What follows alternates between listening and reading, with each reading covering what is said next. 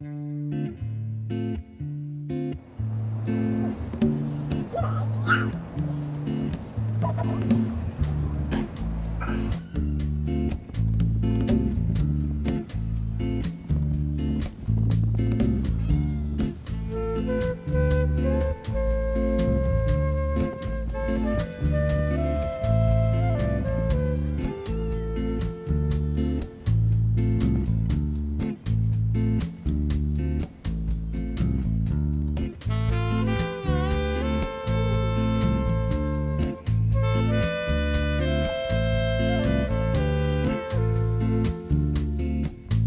I'm Drew Hutchison. For those of you who are familiar with Local Bias, you are probably aware that we've been on hiatus for a couple of years. Well, we're back in the studio for a limited run this summer, and my first guest is an old friend of Greenfield Community Television and of WMCB, Western Massachusetts Community Broadcasting, 107.9 LPFM in Greenfield, Paul Richmond. Paul, you have a radio show on Wednesdays. Is it at noon? 1 o'clock. 1 o'clock, okay. It's called Imagine. It was started by Tom McLean. That's right. Who was one of the founders of WMCB. Oh, wow. And in fact, he had the very first program. So your show is the longest continuously run program on WMCB. And I just want to personally express my gratitude to you for keeping it going. It's hard to know with community radio sometimes how much impact it really has. But I know that there have been times I've sat in the car and I've listened, and I've enjoyed it. So, thanks. So there you go for that. Yep. But there's something else that you do that a much wider audience is aware of. And I'm not talking about your juggling, though that is exemplary. I'm talking about your poetry and the music that you've been doing with Tony Vaca and John Sheldon and Avery Sharp and Derek Jordan and just the best musicians in the Valley. How did all that even happen? That's a good question. I wish I knew. Well, I mean, did you know Tony first, or did you? Let's just say real quickly, I came to the Valley in '79, and basically Tony Vaca was here. A lot of people, I think, were told or drawn here. I was brought here by a guitarist, Elliot Sharp, who later went to New York and went off to Europe, because at first everybody came here because this was going to be the artist haven, they thought. Right. And that's when the Iron Horse was just one storefront. They hadn't expanded, and they had a poster on the wall that said, "Let the arts live." Though most of the artists were like, well, how about the artists? Right. But anyways, there were studio spaces. The rents weren't that high in Northampton. I went to a lot of people's second floor studios. Artists were performing, and it was the vibe that you thought, okay, we're all here, and we were all beginning. Right. So I didn't hang out with Tony or anything like that, or John for all those years necessarily. But you know, when you're on the circuit of being a performer, yeah, as an artist, or you end up at the festivals and they're playing and you're doing something, you know, so everybody, you're on circuits because you're an artist, and so you run, and some people you might get closer to and some you don't. But over the years, I kept running into John, and I kept running into Tony, and then Tony came to one of my word festivals, because he actually works, he has his own spoken word stuff. That's right. And he showed up a couple times, and then one time I encouraged him, I said, hey, Tony, just go up without any of your stuff. He said, well, I feel naked. And I said, yeah, well, just go up, you know, as you, because you got words, your words are strong, you know, just see how that goes, you know. And he got real excited about that. He got a little freaked out because I think the first person who went up before him, you know, did a killer thing, and he goes, geez, I got to follow that. And I said, yeah. I'm sure he did great, though. Oh, yeah, he did. He's got some great stuff. And well, so Tony, what I get from him, he has so much soul.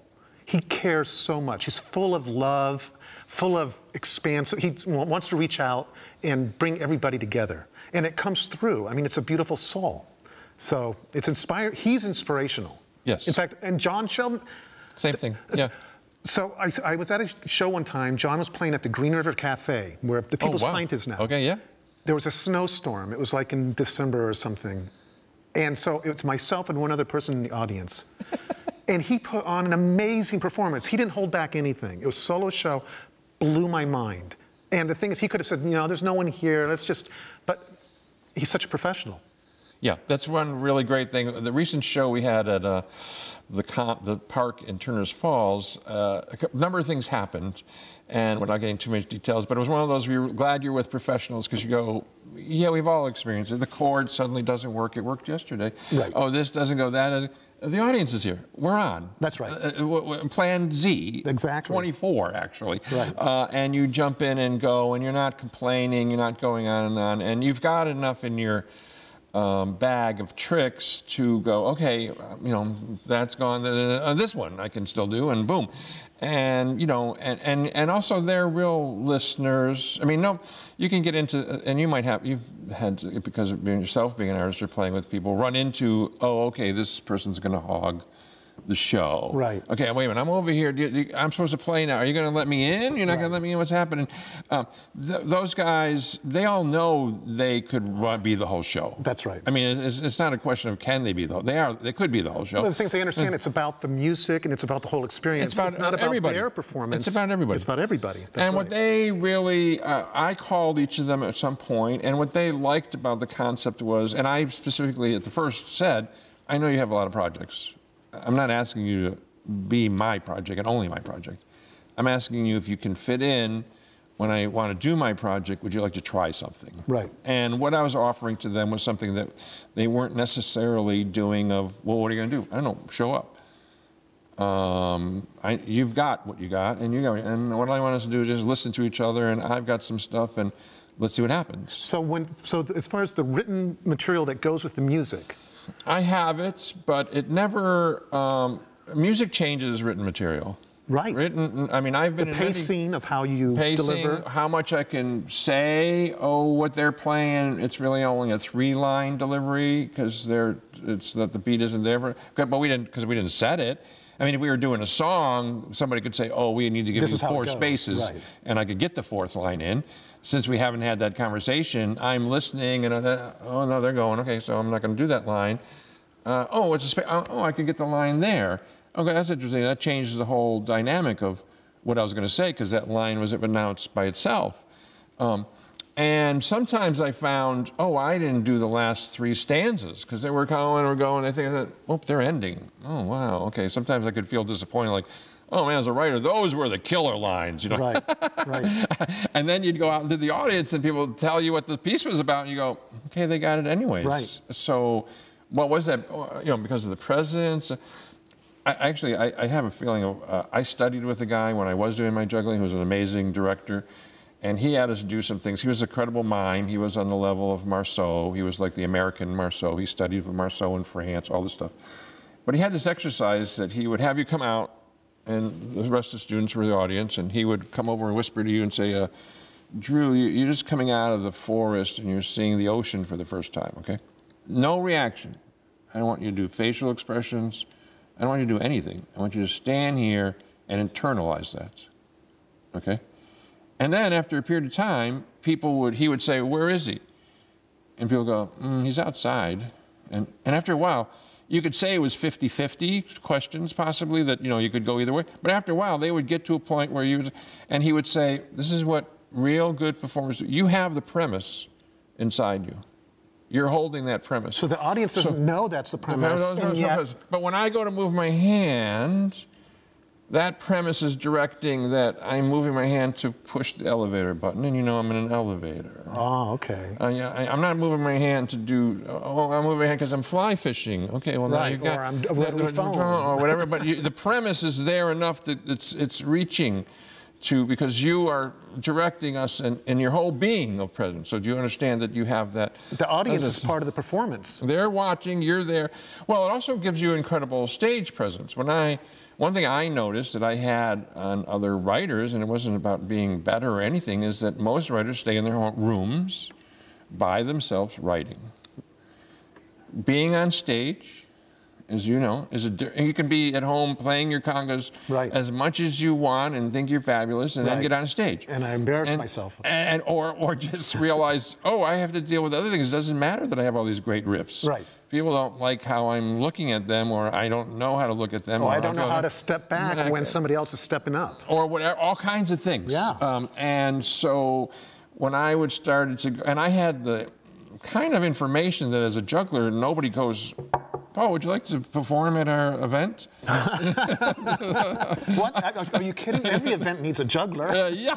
You're calling, you're sending mail. This is all before internet. You're doing stuff, you're on, you know. So writers aren't used to doing that. The old premise was, you know, the publisher would show up and, we heard about your great writing, we're going to publish you, you know. Right. Like, that doesn't really happen. No. But that was the illusion or delusion. And so, unfortunately, they're very quiet people. So when they got up to the mic, it was like, oh, well. And I don't know how many writers I saw. You know, the first person was short. The mic's here. And, oh, my God, I've seen that. And they're just kind of like, man, so nobody can hear you. Right. So you're not really getting that everyone wanted to buy your book, but because nobody can hear you, nobody likes what you're saying or can't appreciate it. And you're afraid to just go, because you don't have that experience. You don't know how, or you're worried, or it makes noise, or you go to touch it and falls down, and then you're embarrassed. And so sometimes if people would see me go to, because when I went to Austin, there was you could hit like 10, 12 stages at a time. So I hit them all because I was going there to test material, and I wanted to see. Nobody knows me. I've got this piece. I'm going to do it 8 times. This audience. And tweak it a little bit as you get reactions. Watching, seeing, why, okay, I'm going to stop with that. Why are they giving me a standing ovation? Why are they giving me the finger on this one? What, you know, what happened? Oh, well, okay, now I get all, because they didn't like that poem. That's okay. A group, I mean, there's so many factors. Right. But you have to be very self-critical, though. That is, you have to be able to step out and say, this is what's working, this isn't what's working. And with a lot of artists, they're so in love with their own material.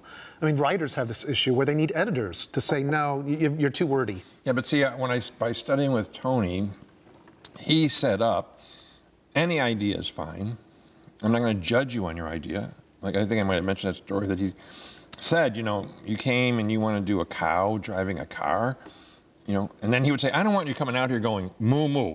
Okay, that's, no, you know, you come out, do something, and we'll experience cow driving a car. So now what I'm going to do as a director, and what we're going to do as the audience in the class, you came out, I didn't get an animal, I didn't get a car, I don't know, what were you doing? You were traveling maybe, go back up to the studio.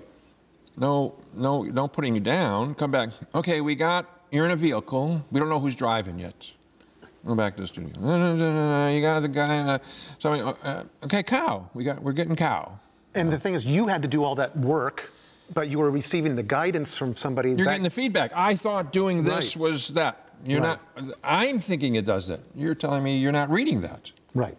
So, okay, nobody's wrong. Right. I thought that was what I mean, we have that in our regular lives. Sure. I say something to you, I think my intention was this, and you're suddenly yelling at me because I put you down, or it was like, that wasn't my intention. Okay, but I could see maybe later how it was. Or, right. But that's a great gift, to be able to offer criticism in a way that is not judgmental, because people are so insecure about their own, you know, the perception of what people have of who they are. Yeah. And they want people to, you know, you want, when you get up there and you read your poetry, you want to reach them. You want to move them. You want to get them to think about something. And if they go, ugh, that's awful, I can't stand that. I mean, to not have that affect you takes a certain maturity, I suppose. Yeah, well, I mean, it's a craft. See, we go back to, are you doing your craft to improve? Right. And do you do something, and you're not looking at it as, you know, schools have wrecked a lot of things. I was trying to do this piece about, this performing arts school that was really destroying arts, really. And so what a weird Orwellian saving the art, you know, the arts in the school, and they're not doing that. Because we're being told what is art, and we're told what is good art, and we're told how to do it, and we're not realizing how many things happen out of mistakes. Right. And how many things happen because, if I wouldn't have done that and that paint didn't spill onto that, look at that merges. I could use that to merge this. And so it's more that we've lost in education the trusting experiential learning. Most people don't know even what experiential learning is. You could say graphic thing is, oh my God, that's hot. Okay, okay, that's hot. Okay, so how many times do you need to do that? Do you need to bring in an expert? Right. Do I finally, because you say to me, that's hot. Oh, okay, I won't touch that. You didn't trust yourself to know that that was hot, and why don't you trust yourself to know that? Because you don't, and so if you don't have that trust, you can't go up. Well, that's the other part. I mean, I learned from him to come up, and I'm looking at the audience. I'm not going to be scared. Right. Then don't get on the stage. Yeah. You're supposed to be there. Well, his thing was if I wanted to put myself on that stage, then people are going to look at you. Right. So example is one of a really funny exercise he had was another one. Go up. I don't want you to do anything. I want you to be here with the audience for 2 minutes. I'll let you know when 2 minutes are up. People would go up and they said, oh, sorry, I got, and no talking. You know, suddenly they're in their hands. Women were suddenly covering themselves and some of the people were backing up, and all of a sudden they hit the back wall. They want out, you know, let me get out of here. And so then he would say, well, what's going on? Well, you're all looking at me, or, you know, all your insecurities are coming up because people are looking at you. You don't have to go up on a stage, but you came here to study to be on a stage. Well, and I find that so fascinating, Paul, because there are so many artists I know who have stage fright. Now, as a percussionist, I've been playing long enough that I don't think I ever get stage fright on playing percussion. But I've been taking bass lessons now for a few years. I practice my scales all the time. I'm no longer a novice. I'm terrified of getting on stage. And I haven't done it yet. I mean, I've been avoiding it.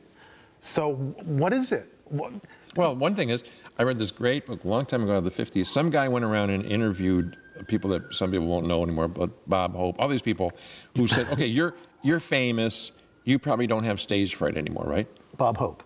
Yeah, and the big names. Right, just think any big names. He went, men and women, he wanted to figure out, you get over it, obviously, right? And all of them were no. And the ones who were successful started to understand their bodies. Oh, my hands are starting to sweat. Okay, so, I have to throw up. Okay, so in my contract, I need a bucket by the stage. Paul Richmond, hi, here we go. And not spend time being down on myself that, now I have to take a piss, or now I have to do this. No, that's my body telling me, you're going out in front of 5,000 people. Yeah, I'm gearing up. Okay. I mean, there's people out there. Well, I know, I've heard this. And I'm going to do something, and they may go, boo. It doesn't matter that I'm famous. I don't know. Nobody gets it that yesterday I was famous. Today, what have you done for me lately? Yeah, is this going to be what? And so they were like saying, if you spent all your time before they announce you, I hate myself, I don't want this to be happening, you're not preparing for what's going to be your first line. Right. If you've let all that go and go, yeah, of course my hands, yeah, of course my stomach's doing it, and that's why I have a little yogurt, and okay, I'm good, and meanwhile, no, I'm not going to say that line, I hear what he's, okay, I'm ready. Boom, then you're coming on differently. Right. And so I found that interesting because it was like, okay, stop trying to make something stop. It's not stopping. And you're not bad because it's not stopping. It's not stopping. This is your body. Your body tells you in this way you have to pee every 10 seconds. Okay, well, finally that happens. Okay, or whatever it is. Right. The other part was that one of his key lines was, if you don't see the audience doesn't see you.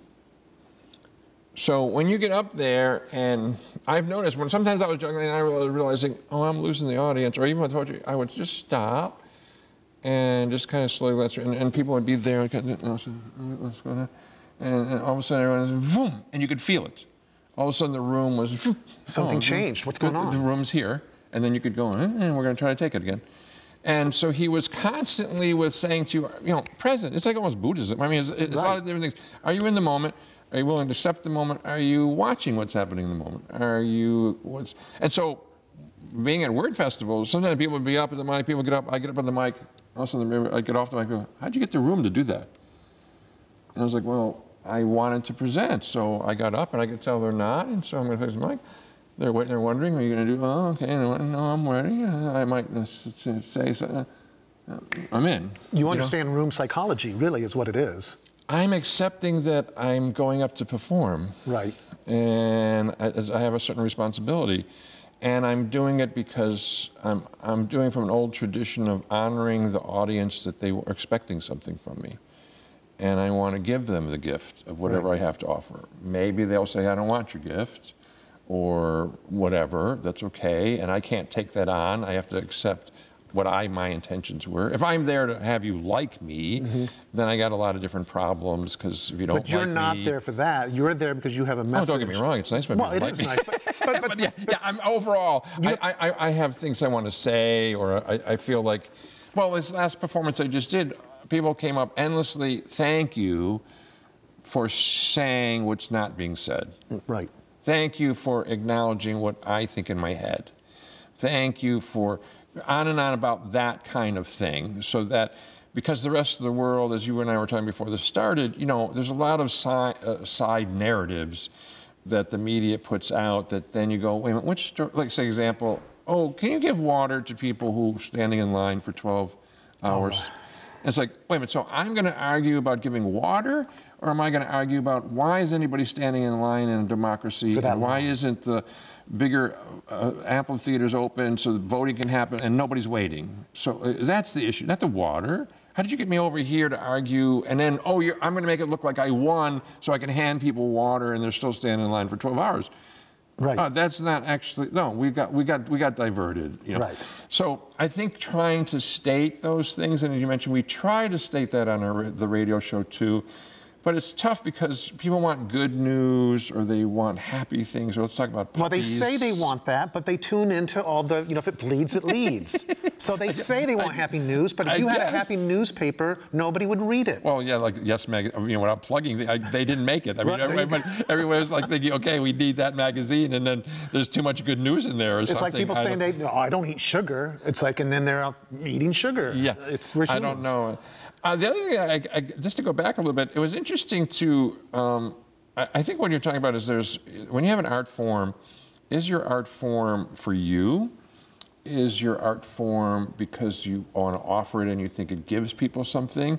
And then does your art form have a public aspect to it? Right. Because, and this happened to a writer that I knew, everybody loved his books, wanted to buy his books. He died every time he went on the stage. Literally, people almost didn't recognize that he was the author they liked.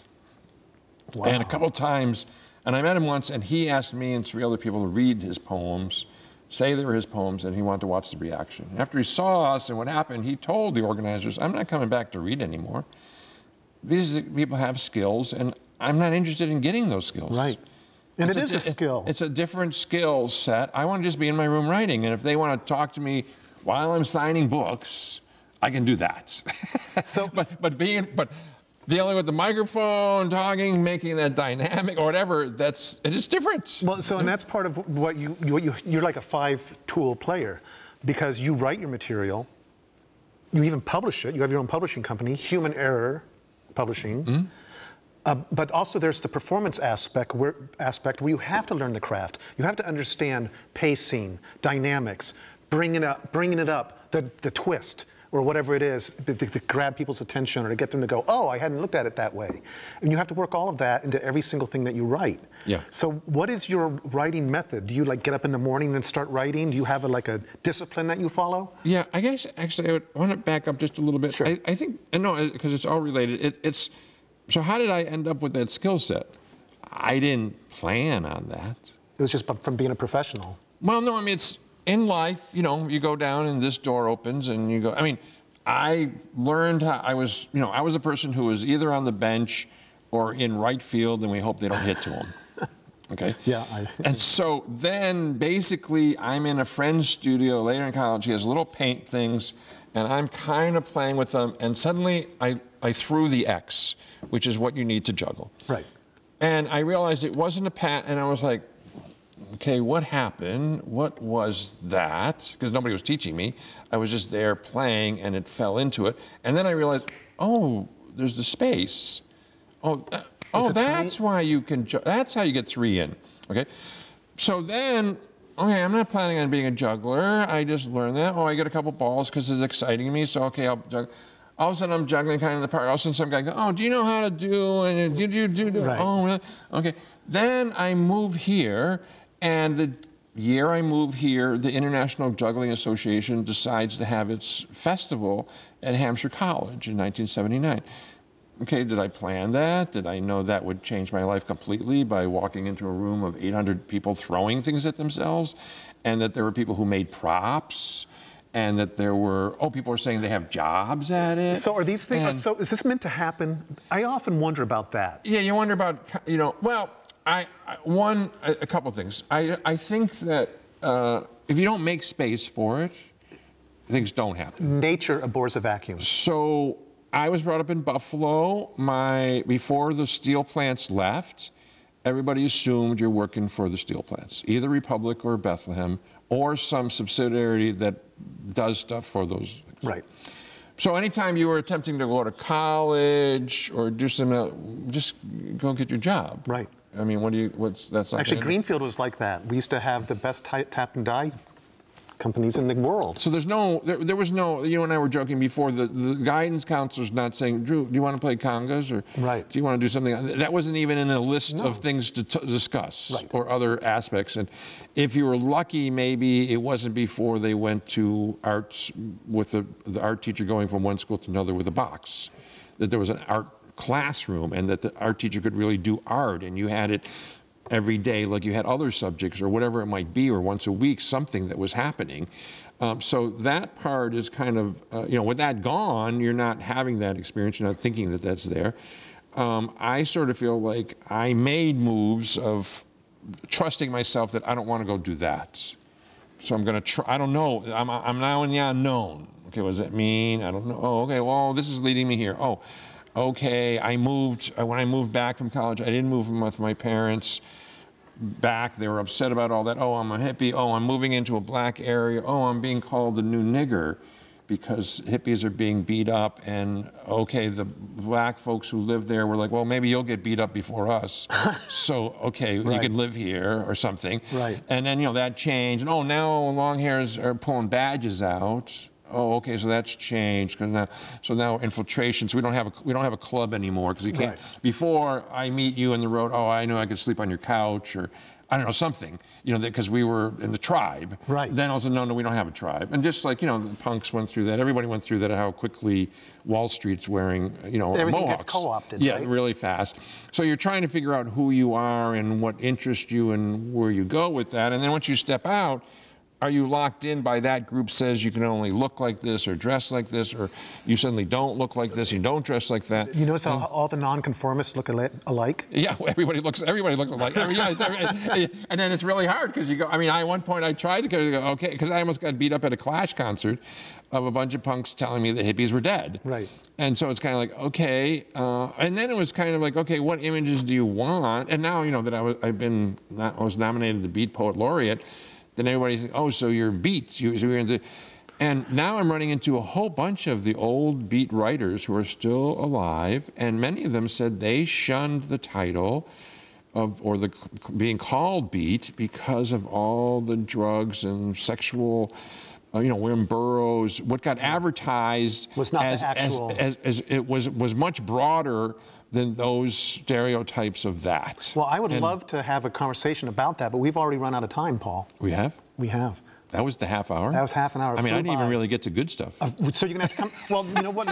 Let's meet again. Like I say, every time I talk to you, there's just so much. So we'll have to do this again later. Is that all right? That's all cool. Yeah. All right. Well, thank you so much for coming on. I really appreciate it. I'm Drew Hutchison. You've been tuned to Local Bias. My guest has been Paul Richmond. Thank you for joining us. Take care.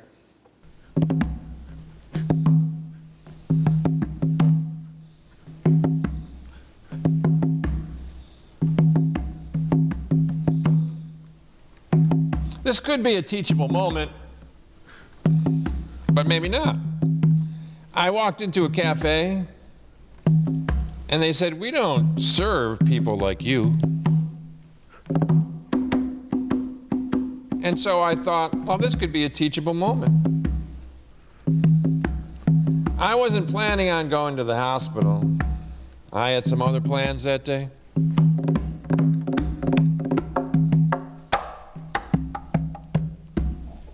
I was told they didn't like my kind. And when I picked up the table, I had thought of throwing it through the front window.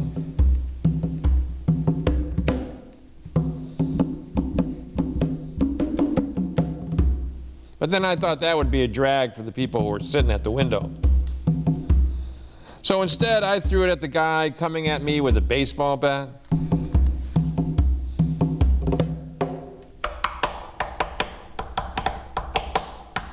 Which meant I was defending myself, but that seemed to enrage them even more. I had actually heard that their coffee sucked, I had thought, well, maybe sucky coffee over no coffee was a better choice. This turned out to be a teachable moment. I now have a different perspective. I think it's okay to go without coffee.